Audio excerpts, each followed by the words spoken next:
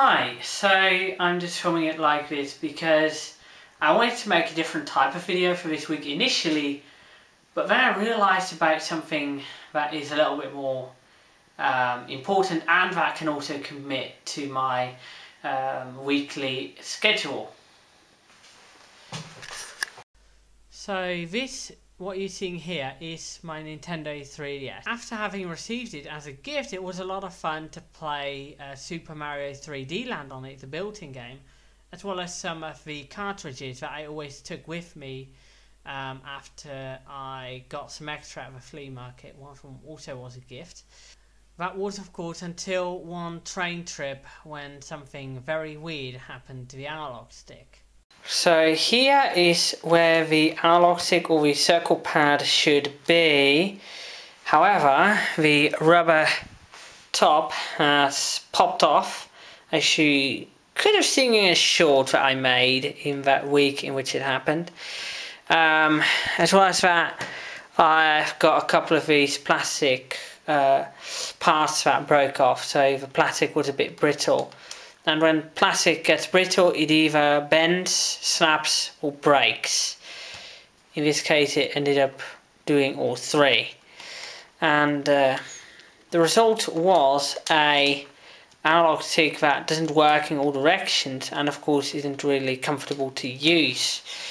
So I'm gonna go through a process to give this good old console a new lease on life by replacing its analog stick, and potentially I'm going to do some homebrew stuff along the way as well, but first priority is to get that stupid circle pad back on. And these are the two packages I got in the mail today, which are going to allow me to do this. The first, let's unbox the smaller one first.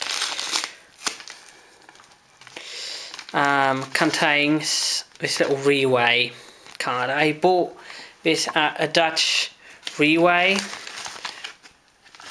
and here is a greyish replacement circle pad.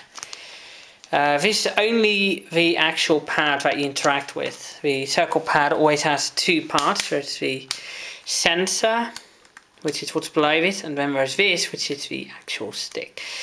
Anyway, package 2 is another tool set that we're going to need to do this repair, and that is a set of precision screwdrivers designed specifically for electronics and jewellery. So let's do this. Okay, so I filmed that first part yesterday. Now it's time for the actual repair itself. But safety first. I'm going to need to make sure I have a place to put my screws without losing them.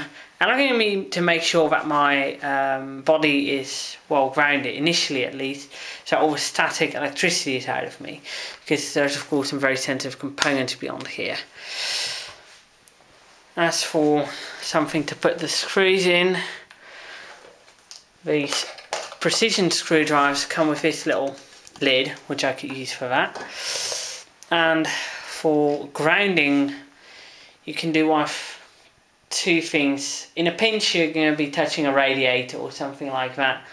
But if you have an anti-static setup with a connection point for an anti-static wristband and an anti-static mat, or at least you have an anti-static wristband that you can connect to a radiator or something like that, use it. Now that, as far as I know, I'm pretty much fully discharged, the first step is to make sure the 3DS is turned off completely. Remove the game card. Remove the SD card. And then we can start with this assembly. Now this video is only going to go about the old 3DS XL. For the new 3DS, 3DS XL, 2DS, and the old 3DS, I don't have any examples. But first, that has an implication on the type of precision screwdriver you need. These are hybrid flathead and Phillips head kits. So we have our flatheads, which we're not going to use, and these are Phillips heads. They should say here, that's the sign for a crosshead, usually a Phillips head.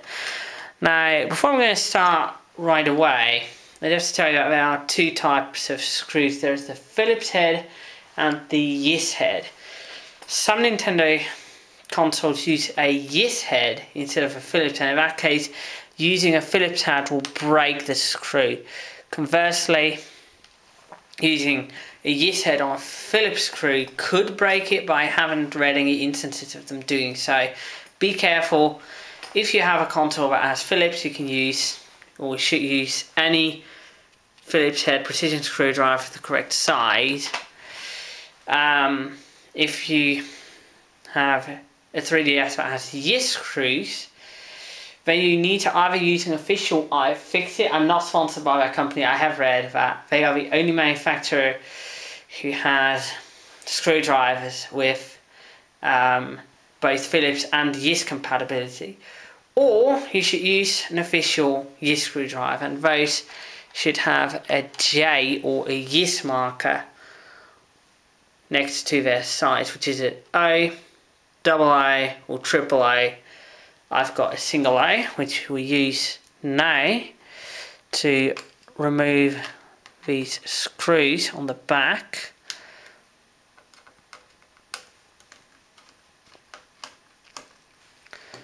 I remove the stylus as well.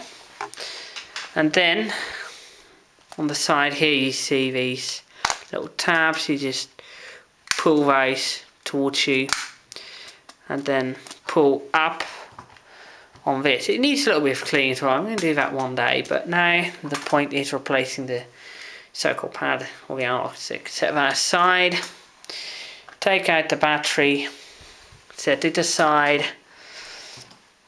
Now this is a very weird set of steps. We've got these two little rubber thingies that we have to remove.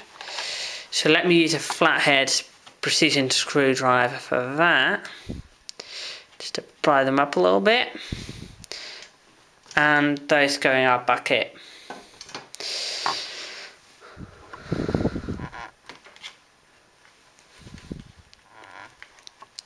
Okay, this one's a bit harder. Oh, there we go.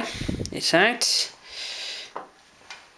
Now let's go a little bit closer, because we've got to remove these screws, and I think those are going to be a double A. Let's see. So that is the double A. You do need to apply a bit of force when you do this. Forgive me, it took quite a bit of time to open it up off camera. I even had to drill out this screw position because it was broken.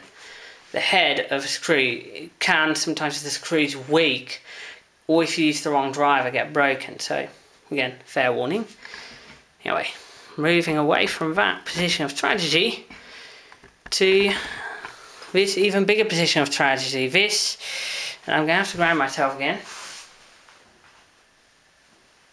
is the sensor for the circle pad. I'm going to remove it now, but this time I'm going to be extremely careful to use the right screws, because I'm going to need to put this back together completely. Now I just removed the analog circle pad thing and set it aside like this. Be extremely careful with the ribbon cables.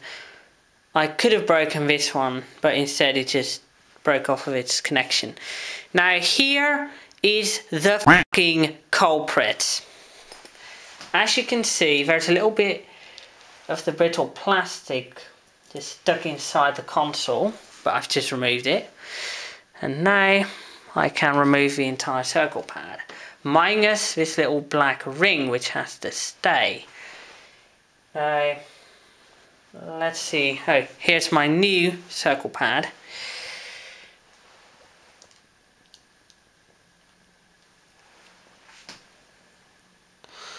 onto which I should be able to just apply the ring. If you have a brittle plastic problem, the O-ring is probably broken as well. Yeah, but there we go. Oh, no, it doesn't work like that. Actually, what you're going to have to do is,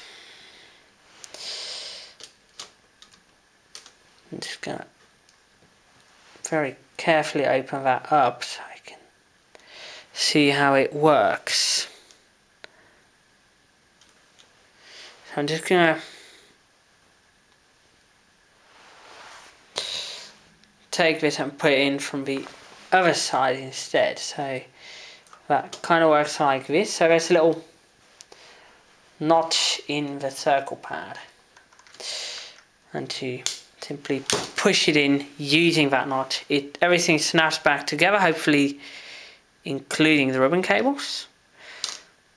And now all that we have to do is just put this back in place. Now that it seems to be in place, we're going to secure it exactly in the correct place by putting on those screws. Now with the joystick back in place, or the circle pad, whatever, I'm just going to put back in place the bottom cover / back and put in all the screws again very carefully. Next I'm going to put in the battery and test if all the controls work. The idea is that it's put back together just enough to see if everything works. So I had to readjust some things, put the rings below this sensor back in place. I'm not going to take it apart again because in the meantime I accidentally pulled out the cable that went from the sensor to the motherboard.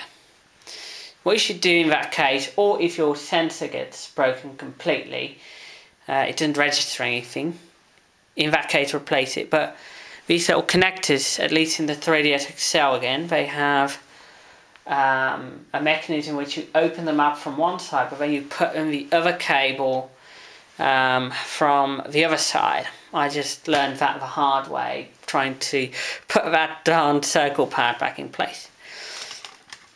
Anyway, now all I really have to do is put these screws back in, put in the battery, put in a game card, put in an SD card, and I'll be ready to go on the move again tomorrow. So that is literally it. The 3DS is now ready for use again, at least for another decade or two, hopefully. So yeah, so we'll go right back where it belongs. I'm going to see you again. Bye bye. I hope you've enjoyed this video. If you do, please give a thumbs up and share this video with all your friends, and perhaps consider subscribing to my channel. Thank you, and I'll see you next time.